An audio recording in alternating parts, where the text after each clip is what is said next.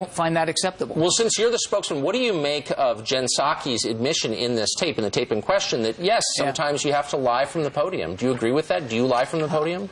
I don't. First of all, no, we don't lie. That's a key tenet of being a spokesman. You can't lie, and the moment you do that, your credibility, your authenticity goes right down the toilet.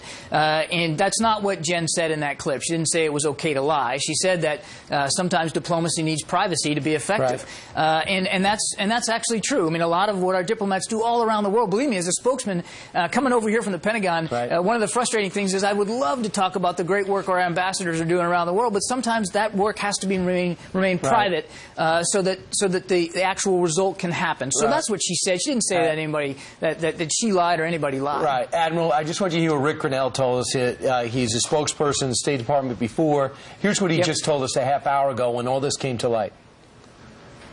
There's a cover-up going on right now.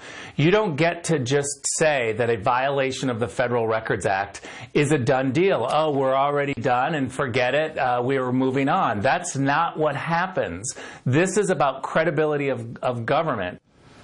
Is there a cover-up?